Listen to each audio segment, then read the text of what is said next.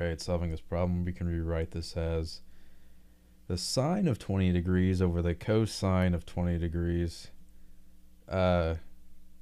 times, so on the bottom here, this is cosine 70 over sine 70, and what happens is the 70 goes to the top, it reciprocates, so sine is 70 degrees over the cosine of 70 degrees. And what's gonna happen here is a trig property, so like the sine of pi over 2 minus theta is equal to the cosine of theta. So like pretty much what that means is like the sine of 20 is equal to the cosine of 70, so these cancel out, and the cosine of 20 is equal to the sine of 70 based off of this trig property here.